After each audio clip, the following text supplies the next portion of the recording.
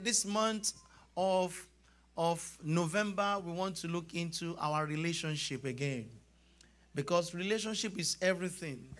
The mic that I'm holding in my hand, you see, you didn't see any cord, but there is a relationship with this mic and something at the back. If they unplug the relationship, the connection, it's not of use anymore. There is things for you to rise in destiny, for you to be able to fulfill your destiny. There is what we call relationship. And today I'm starting with building a healthy relationship with God. Building a healthy relationship with God. I found that many church members come and build a bad relationship with God. We take what we want to take from him and we just squeeze, we move. We come, we take what we want, we tell him our problem, we tell him our issue. God also have issues. Have you know that God also have problem? He has problem. And the reason why he created is because there are some problem he can't solve that he wants you to solve. And many times he saved you and delivered you. And you just thought everything is about yourself. You just keep on talking about yourself. Lord, give me this. And God said, what about the reason why I send you to the world? And you said, God, I still need to marry. No, it's not married. Why? The reason why I send you to the world. There are people that are perishing that I want you to save. You are so selfish. Now tell the person you are not selfish. Tell the person beside you. Tell the person beside you, how many people do you preach to this week? You know you didn't preach to anybody this week. Even to yourself, you didn't preach to yourself this. How many people opened their Bible this week? You can see the hand. Some of you did not even preach to yourself this week. And so we're talking about building a healthy relationship. And I'm reading from the book of 1 John chapter 3. 1 John 3 verse 18. Look at it. I said, dear children, let us not love with words and tongue, but with actions and truth. This is John that is talking here. And you know, we have two John in the Bible.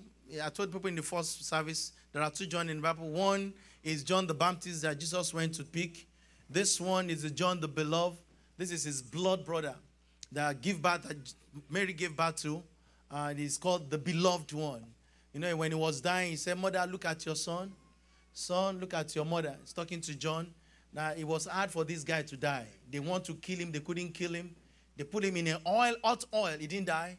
They drag him all over Greece. He didn't die. They took him to the valley of Patmos. Maybe he's going to die. He didn't die. He keep on seeing heaven. So till he's the only one that died whole, that they didn't kill anyhow. All the disciples, the one they cut their head, the one they nailed, but he didn't die. But he saw some difficult thing. He was able to see some bad thing on earth. He knows God. He's his brother. You're able to see that this man came real time. Have important, know what's happening around us. And he knows what we call love. Love is a very tough word. And everything about relationship is about love. You don't join a relationship, don't join with someone that you don't love. Sometimes you love certain things that make you to join in relation with people. And you join business with people because you love the money that will come from it. Sometimes not because you love the person. Something must bring you down. And in marriage also, some people join. Not all marriage is with love. Some join because I'm going to gain something. Most people join. Some people, only few people. Some people is by selfish interest. So. Some people marry because to correct some error in their life. Some people are very dark, so they need to light up. But said, dear children, let us not love with words or tongues, but with action. Action and what's in truth. And I want to let you know that every true relationship is based on love. Every true relationship is based on love. And love is very hard. That is why it says something in the book of John chapter 15 verse 13. It said, greater love hath no man than this, that a man lay down his life for his friend. Love make you to lay down your life. Love make you to give what you can't even give. Love is so powerful. So in building a relationship with God require a lot of work. And I want to tell you, if you have to build a house, there are some things you need in your life. You need a land. You want to build a house, you need what? A land. What else do you need? You need a plan. You need a plan because the moment you buy land, and I want to say this, I don't know, some of you that doesn't know much about land, The house you want to build on the land you want to buy, from my little experience now, when I'm buying land from people, I ask them, is the place a high density area or low density area? Because the density area determines the type of house you want to build. If it's a water area, which is low density area, you will spend much money on the foundation. If the house is going to the third or fourth story building. But if it's a high density area, you can build, they will tell you can build anything. But if low density area, government will give you specification. You can't build more than 2 stories here. If you go, you need a strong foundation. So it depends on how you prepare your land. And the land is your heart. Your hand is your life. That is why sometimes when young people enter into relationship and they didn't prepare their heart very well, the land very well, and make it fortified, make it strong, they allow anything to just grade on the land, their heart is broken. And they said, so he broke my heart. And sometimes when the heart is broken, to be put in the pieces. No, when you break something, sometimes it doesn't come easily. Well, no, I'm not talking about marriage today. So you need land to build. You need plan to build. You need a contractor to build. You can't build it yourself. You need materials to build. Now, that is where I came now. And I'm a contractor. Now, what contractor does is to tell you the type of material you will need for this foundation. Contractor will guide you how to build it. You want a very big living room. Contractor will tell you what type of material you want to use. So I'm a contractor this morning and to talk to you about some things. And you need materials. But I can't prepare the land for you. You are the one to prepare your heart to build the house. If the heart is not properly prepared, the house you want to build on it will not be good. Before you join and building a relationship with God, a lot of things need to be done. So the moment all these things are available, the material is available, the first thing you want to do when you want to start building now is to build the foundation. And we want to talk about the foundation. The reason why many of us are where we are is because the foundation we build in the relation we get into is not that strong. But can we restore it back if we can fortify it? So we need to build a good foundation. And there is a plan in the mind of God for your life. There is a plan. You don't need an architect anymore. There's a plan in the word of God. He said in Jeremiah 29 verse 11, said, I know the plan that I have towards you. And he specified the 3 plans. Very important. If you want to build a house, 3 plans are very important. Plan of peace. Why do you want to build the house? Because of peace. The way you build your house determines what you want to do in that house. Peace. The 3rd thing is that I don't want you to experience evil. You are not paying rent anymore. You are living in your own house. You are not spending money anyhow. You are not just paying rent to somebody that is just cashing in your money. And the last one is your expected end. The plan is available in Jeremiah 29 verse 11. There's plan. So you need to have plan, and the plan is available to you. And for us to build, for us to have this healthy relationship with God, we need to construct it. So what do we need to start this healthy relationship? Number 1 is our foundation. And the first material you need for the foundation is the word of God. Tell somebody the word of God. Say louder, the word of God. Tell somebody it's not the word of man. Many of you exalt the word of man to word of God than word of God. Now, your word of God is more important. It's not just word. John 1:1 said, in the beginning was the word, and the word was with God, and the word himself is what? Now, God is the word. It's not just anything. The word of God, many of you have valuable instruments in your hand and you are not using it. The word of God is powerful.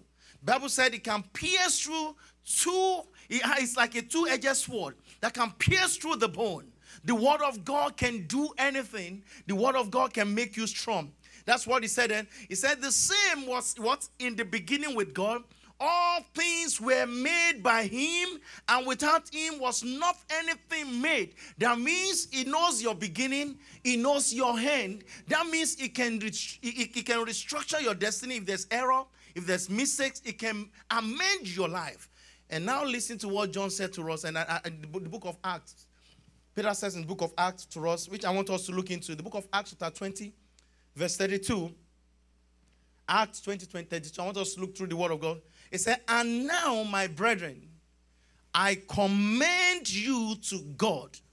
If you have to build relationship with this God, I have to release you to him. I commend you to God and to the word of his grace. You need God and the word of his grace.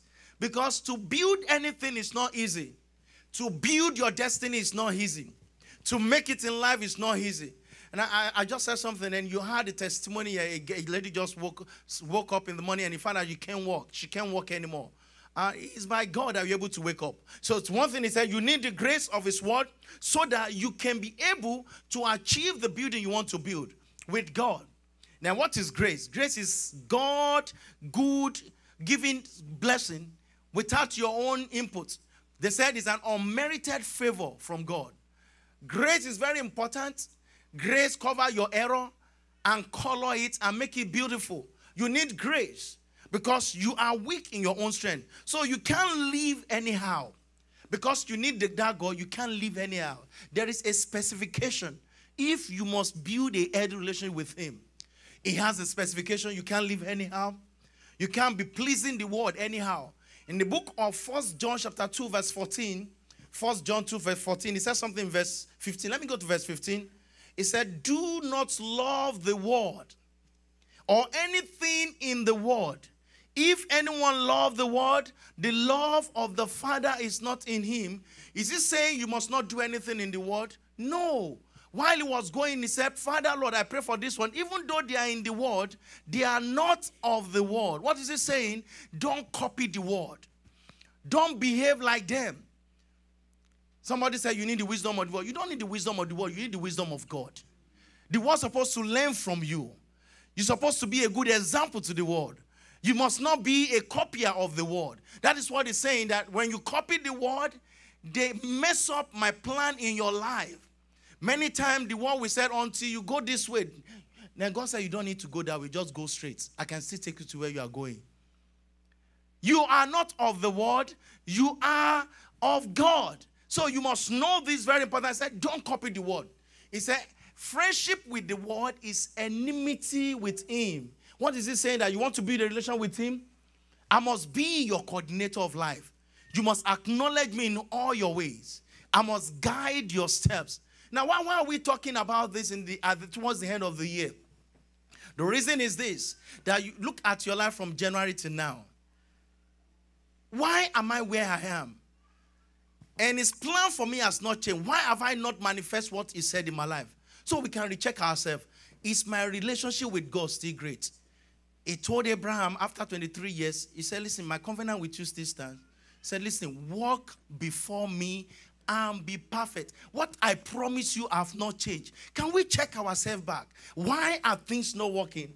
Can we check our relationship with God? Not with man now. Because if your relationship is good with God, it will make your enemy, your problem, to work in your favor. So we need to check that. It's very important. And look what he said in the Act 20 verse 32b. He said, even though I commit you to God, which is able to do what? To build you up. To be what? To build you up. Why? Encourage you when you are discouraged. To pull you up when everybody run away from you. To show you the right way when it seems there's nothing is working. And to give you an inheritance among all the world, which are sanctified. Not just what the world is giving you, but my own inheritance. You see, all this inheritance we're running after. Many of us were running after the money, running after the fame, running after things. And it said in the book of James, chapter 4, verse 3 to 4, it said, I know that you know that all these things are pagan. People that doesn't know me are running after.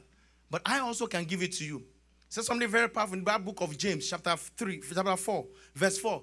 It said, you adulterous. Do you not know that friendship with the world is an hostility with God? Why do you use the word adulterous?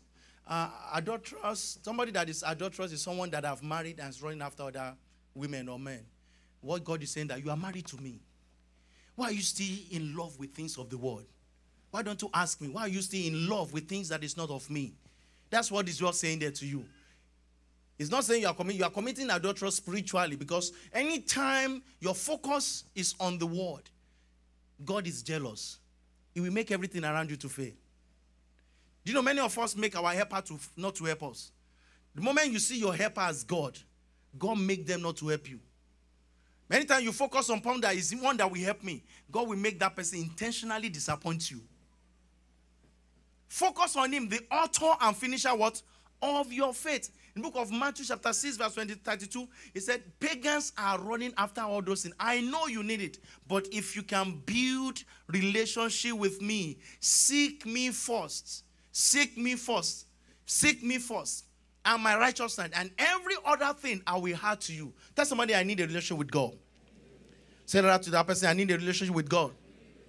What are the benefits of your relationship with God? What are the benefits? Number one, to show you his plan. You need him to show you his plan. You don't know. To show his plan. You thought you know. You don't know. You don't know. His sister was sick recently. And she's still sick. She was healthy. She's a medical doctor. Very, very wonderful medical doctor. She's strong. Went home for burial. They said they are doing burial. Came back. By the time they know what is coming back home to America, within 2 weeks, he's a medical doctor. Find out that the 2 kidneys are packed up. He's on dialysis now. You don't know. You thought you know. You don't know. The only one that can know is God. You thought you are wise. It's only God that is wise. You've not seen battle. May you not see battle. Amen. Some of you don't know battle. That's why you sometimes, when we're praying, you don't pray. May you not see battle. You need him to show you. He says something in the book of Isaiah 45 verse 2. Say, I will go before thee, and I will remove every hindrances before thee. He said, I will break in pieces the gate of brass, and I will cut asunder the irons of... You need God. Tell somebody, I need God. Tell somebody, I need God. And that's why I'm so scared of us. We are so scared of human being than being scared of God. We honor human being than honoring God. The one that holds your life. The year is coming to an end. Do you know he can do anything for you? You need him. The moment you have healthy relationship, he will show you the plan. In the book of Deuteronomy 29, verse 29, it says, the secret things belong unto the Lord our God. There are some things that are secret that belong to our God. It said, but those things which are revealed belong to us and to our children forever. When you are in relationship with God, he opens your heart. Have you never noticed sometimes God will just say, praise me? Has it happened to you sometime? You just say, can you fast and pray? As God woke you up at midnight and said, can you just pray? Some battle you are going through, you don't even know you are fighting battle, but it just woke you up to be praying because it seems that the enemy wants to touch you. And by the time you wake up and just say, Lord, thank you, the angel of the Lord just surrounds you. There are things you go through that you don't know, but he fight for you. What are the benefits of creating relationship with God? Number two, it directs you to where he has placed your blessing. He directs you to where he has placed your blessing. He directs you. He is the lamp to your path. He is the one to direct you. If you are waiting for man to direct you, it's an error. And I said this to people that want to marry sometime. Your joy is not in the hand of your spouse. It's in the hand of God. And that is why you have to build your heart very well and build your life to accommodate God so strong so when you get into that relationship, he begins to guide you. Even then, it seems as if you are losing your joy, but you are not losing your hope in him, and he brings you back to where he wants you to be. He directs you to where your blessing is. You are looking for a good husband.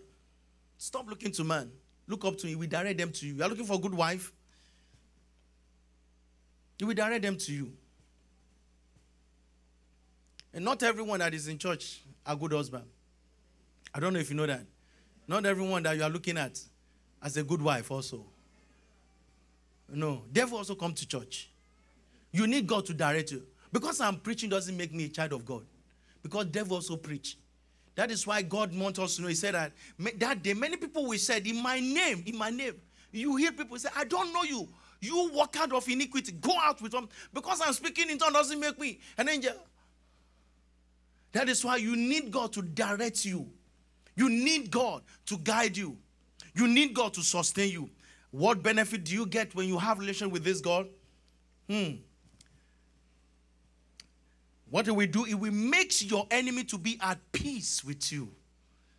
That's what it says in Proverbs chapter 16 verse 7. It said, when a man's way are pleasing to God. Not pleasing, it's pleasing to God. So every day your way have to be pleasing to him. Pleasing to God. Bible said it makes your enemy to be at peace. Enemy is not human being. Sometimes enemy is not human being. Sometimes you might be your own enemy. Enemy is not human being most of the time. Enemy could be some things that is affecting your mind. So it will make what is affecting your mind to work for your good. So enemy could be human being also. But he said, if your way is pleasing me all the time, I fight for you. If your way is pleasing me all the time, I stand for you. Can the church desire to give themselves to Christ? Can the church have healthy relationship with God, not with man? You know, I have pity sometimes. Someone will say, Pastor, they just step on me. I'm not coming to that church again. That's okay. It's not an issue. But don't miss your relationship with God. I have no problem people leaving. But I have problem if you leave God. If people leave you, it's not important. But if God leaves you, you are in trouble. There's no big deal about it. God must not leave you. You need a strong relationship with God. You need a strong relationship with God.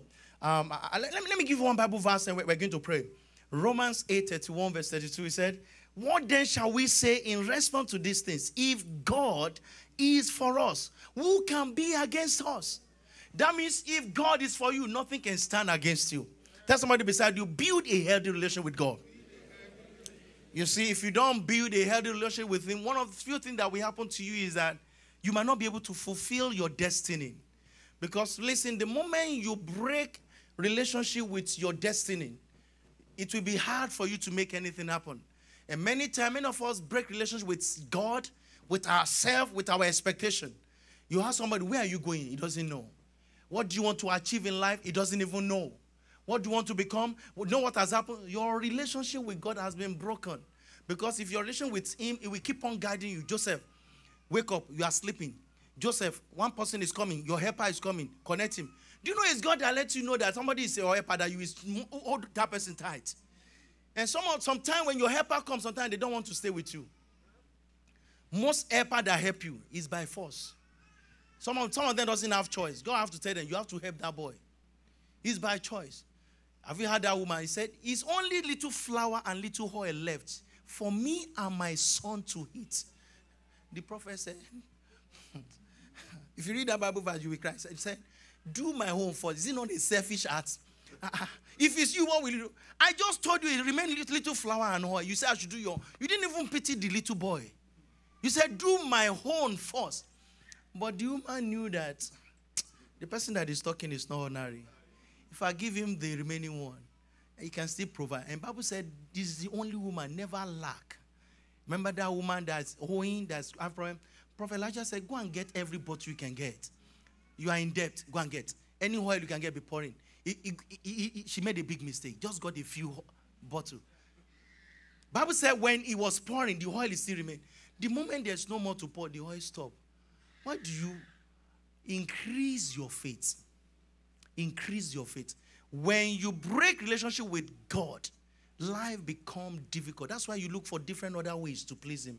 Different other ways to move forward. Is the author and finisher of your faith. Tell somebody beside you, you need God. Tell somebody you need God. Lastly, how do you maintain relationship with him? Because you have to maintain it. And what mess up many marriages is because we don't maintain our relationship. When you are going after that guy, that woman, you are all cutting each other. If you see every day, you will buy McDonald's sometimes. I'm just coming from work. I bought to McDonald's. You buy card. You buy flour. Even though some of our women doesn't appreciate flour. So I'm not talking to you now. So you buy. The moment we got married, we just forget about what we're doing. That makes the relationship so interesting. We forget the way we laugh. We forget the way we smile with each other anymore. We get ourselves preoccupied with different things. You see, what you are doing in the first instance is what maintained that relationship to that. You must not stop. The day you stop, that relationship begins to have problems. The day you stop the way you communicate, the way you talk. Before I married my wife, we might be on the phone. She will call me sometime, 10 o'clock. We won't leave for. I said, go and sleep. Till 3 a.m. I'm going to work.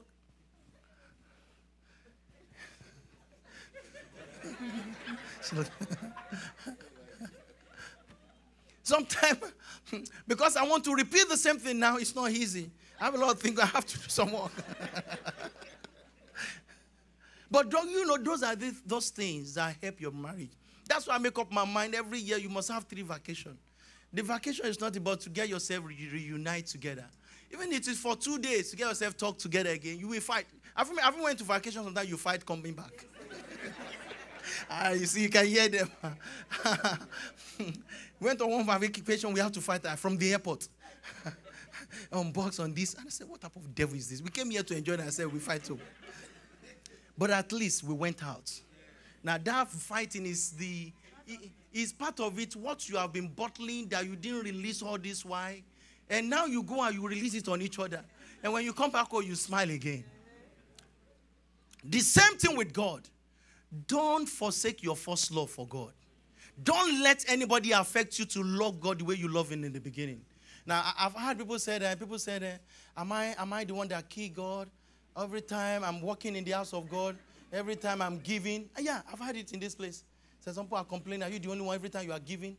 You see, some people, devil sends some people here also to discourage you.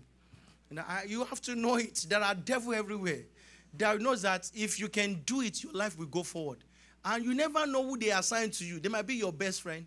Why is it only you giving all the time? Why are you praying like that? You didn't tell him that you came from a hard family.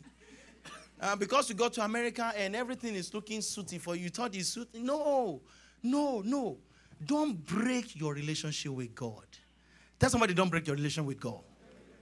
Maintain it. How do you maintain it? Have faith in God. Don't listen to what devil is saying that it's not possible. Don't listen to that what devil is saying that your marriage will break. Don't listen to what devil is saying that you cannot make it in life. You see, sometimes you can be beaten, but that does not mean the end of everything. It said the righteous man falls 7 times and rise again. There's nothing wrong in falling. You can still rise again. Have faith in God that He can restore. Have faith in God that He can repair. Have faith in God that can take you to where you are going. Don't look at the age. He's able to do it. That's somebody is able to do it. Can you ever say He's able to do it? How do you maintain your relationship with God? Learn to please God, not man. Please Him. Please Him. Learn to please Him. You see, pleasing God is very tough. Many of you might have blamed Abraham what he did. But if you find yourself in what Abraham found himself is, will you be able to please God? Learn to please God, not man. Please God. Please God. Why do you have to please Him? Because He's the author and finisher of your faith. He has power over your life. He has power over your destiny. Learn to please Him. Men might talk you down. Let God talk you up. He said, let the weak say, I am strong. Even though you see yourself weak, tell yourself, I am strong in God. Please Him. Do His will. Don't do as the people in the world are doing it. They might not like it. It might not be things that is in vogue, but the moment you please Him, it makes other things work for you. Learn to please Him. Be spiritually minded. That is how to maintain the relationship. Because you are not, the God you are serving is not carnal. If you want to maintain your life with Him, you have to be spiritually minded. Every time be thinking about your spiritual growth. How you can live for God. How you can do the will of God. Be spiritual. And sometimes spiritually minded cannot happen easily. That is why He said, do not neglect the gathering of the brethren. There are some times that your spirit is weak. But because Mr. Bamdere's spirit is high, when we come together and pray, His spirit will energize my spirit again. Iron sharpen iron. We energize ourselves through our spiritual mind. You have to increase. Don't let the devil tell you that it's over for you. Tell somebody I will make it. Tell yourself, I will make it. Lastly, learn how to praise God. Praise Him. God hates it when you are complaining. All complainers are always grounded. But everyone that knows how to thank God, their tank is always full. Learn how to thank God. You might not have the food. Thank Him that you are still living. Things might go wrong. Still thank Him. When you thank Him, you can never remain the same. I want you to maintain a healthy relationship with Him. Are you ready for that this morning? Rise up on your feet.